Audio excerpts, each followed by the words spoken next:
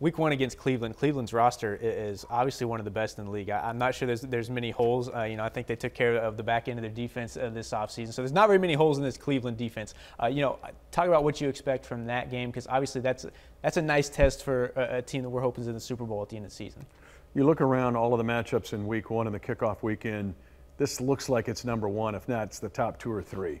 You've got a team that lost a divisional playoff game that thought they should have won it because they knocked Mahomes out of the game. And then Chad Henne rescues the day. But now Cleveland thinks they're better. They did an excellent job. They got JOK in the draft. I'm a Northwestern fan, so Trevor Kent fans out there in Pitt High. But they got Greg Newsome as the #1 draft pick at corner. So their talent in the secondary with what they've already had. They've got pass rushers. When you look at Myles Garrett, I know he's got some help. Just check it out. That this is a team that's loaded. I think they'll win the AFC North. But to put these two teams together is like having 2 high school playoff teams meet in Week 1. Last question I have for you. We've talked a lot about some of the offensive guys. Defensive-wise, obviously that's important. What do you think will be the biggest surprise and what will stand out about this Chiefs defense? I'm so glad you asked that question, because honestly, I'm as excited about the defense as I am about the offensive changes. We all love offense because that's how we play fantasy football. But defensively, this is a team that has made great strides in Super Bowl 55. Steve Spagnuolo is as creative as Andy Reid is on offense. Spags is that way on defense. Now, it started with getting Jaron Reed from the Seahawks. That dude is an absolute rock in the middle. That's where you set your compass.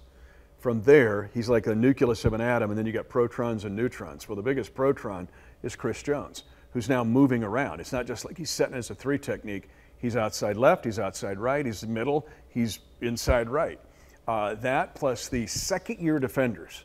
What I have seen is a dramatic improvement of the second-year defenders. That includes Willie Gay Jr., hopefully gets over this injury. But then you look at guys like Mike Dana, not as well known. You'll know him by October.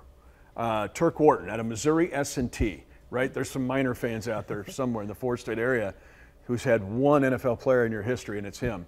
But you're going to know who he is in October or November.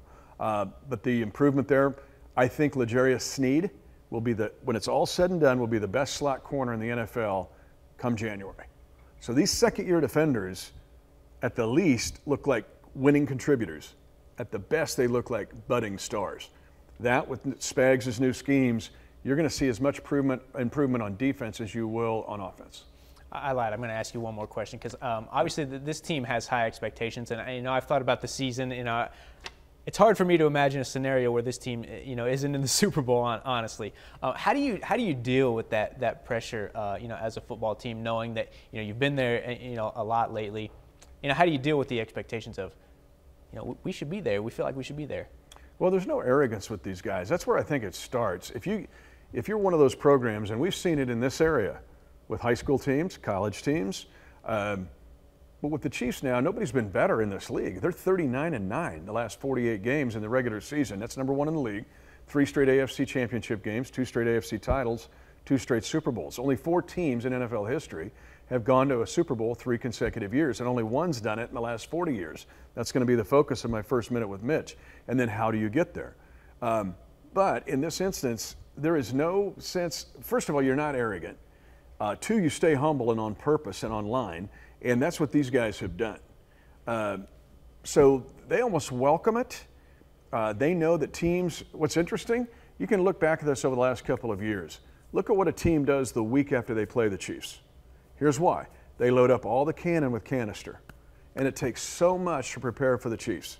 You've got to prepare for so much on offense and defense now with Spags' defensive packages that you just throw your whole body into it, and then you have nothing left for the following week. If you want to bet on a team that's playing the team that played the Chiefs the week before. But the Chiefs are now kind of used to it. It's not arrogant. It's just what they have. They're ready for it, and they welcome it, and they relish it really. And so it's just a really unique team where you've got some of the best stars at their positions all time in NFL history with a Hall of Fame coach like Andy Reid, and yet they're like, let's go, bring it on. But again, it's not arrogant. I want to ask you about this too, because you talk about that. They do have stars all over the place. They have Andy Reid, Patrick. Everybody knows the stars. These on are this Pro team. Football Hall of Famers, right? Yeah. But at the same time, it feels like it's such a quiet organization. It feels like there's not really any nonsense and there's not a bunch of noise around. How does that happen when you have such good players, such stars, Hall of Fame players right now, Super Bowl favorites, to get there? How is this organization so quiet? I asked Andy Reid the same thing at the dorm in St. Joe.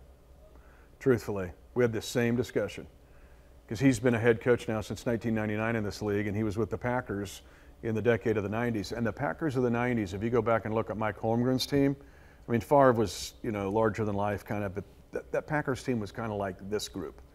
I'm not sure how, I think a lot of it is you recruit that, you draft to that, but you also morph to that. And your interior culture, which we hear a lot in business and sports, you're going, okay, blah, blah, culture. No, the Chiefs really have it. And when Andy talks about, create energy, respect everything, fear nothing, and eliminate distractions, the guys live to that. But when your stars are your hardest workers, nobody works harder than Mahomes or Kelsey. Kelsey's just killed it the last 3 years.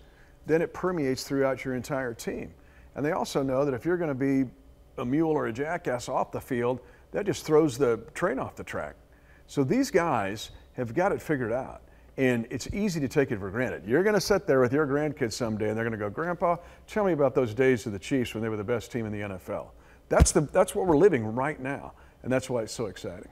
17-game schedule make any difference in what they do, or none whatsoever? This team has been grinding for 3 years. They've actually played 3.5 seasons in 3 years. That was going back to my snap count on Kelsey at 3,400 snaps. Well, the Cheetah's right around 3,000 snaps. So Andy Reid prepares for that and plays to it. It's a phenomenal question. In January, in February, in March, in April. It's part of your off-season program. It's part of your nutrition. He has, I'll do a minute with Mitch on this, because he has a method that was used in the 18th century in military training called the Fartlek method. And you're going, what are you talking about? You're crazy. No, it's a military training where you push, push, push harder than you've ever pushed. Then you go medium, and then you rest. It's almost like a marathon runner getting ready to run the Chicago Marathon or the New York Marathon. That's the way Andy Reid prepares these guys. It is all calculated. Nothing is by chance. And so to prepare for a 17th game doesn't feel like any different, because they've been preparing for this ever since Andy Reid rolled into town. That's where he's brilliant. I always say there's no wasted days with him. But that includes off-season training, nutrition, whoever you use as your own trainer, as well as the Chiefs' infrastructure, which is outstanding with athletic training and strength and conditioning as good as there is in the league.